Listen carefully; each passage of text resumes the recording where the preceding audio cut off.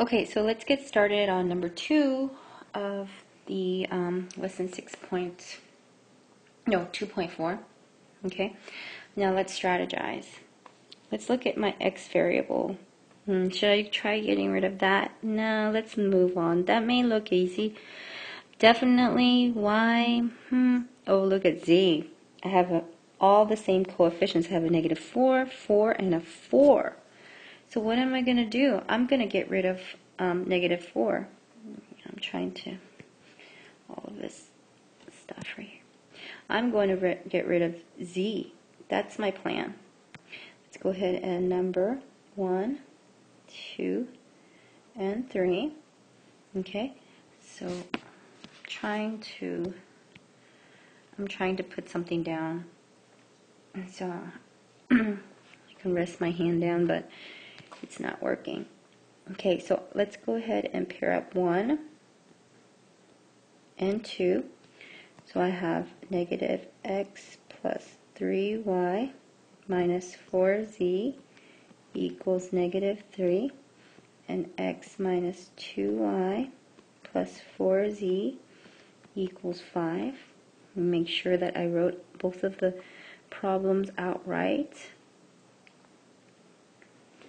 Okay, now let's go ahead and add. So we have a negative x and a positive x. That's going to be 0.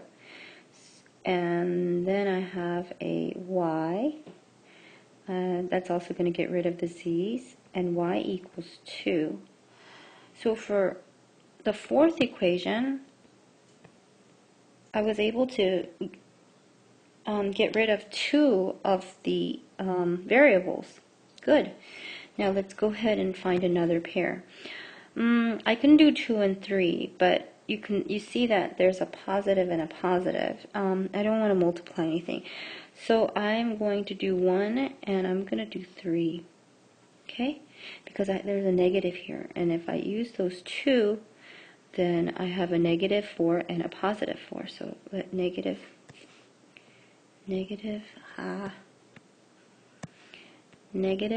x plus 3y minus 4z equals negative 3, and then 3x minus 3y plus 4z equals negative 3. I'm going to make sure that I wrote both of the problems down correctly before I start working on it, which is something that you guys should start doing too, because there have been mistakes. I've seen them.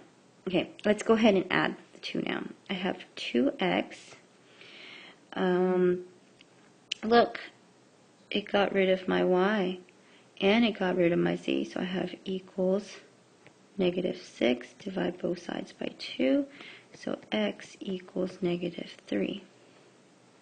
Okay, so now that I have my y and x, I'm going to go ahead and substitute it into, let's just say 1, negative x plus 3y minus 4z equals negative 3. Let's go ahead and substitute y equals 2 and x equals negative 3. Okay, so negative, I'm going to write it in. Oh, no. Okay, so I have negative 3 plus 3 times 2 minus 4z equals negative 3. So I have 3 plus 6 minus 4z equals negative 3. So I have 9 minus 4z equals negative 3. Let's go ahead and subtract 9 from both sides. So I have negative 4z equals negative 12. Divide both sides by negative 4. So I have z equals 3. Okay? So z equals 3. And then I'm going to go ahead and write it in my ordered pair. So I have negative 3, 2, and 3. And that is my final answer. Good job, guys. Good job. Yay.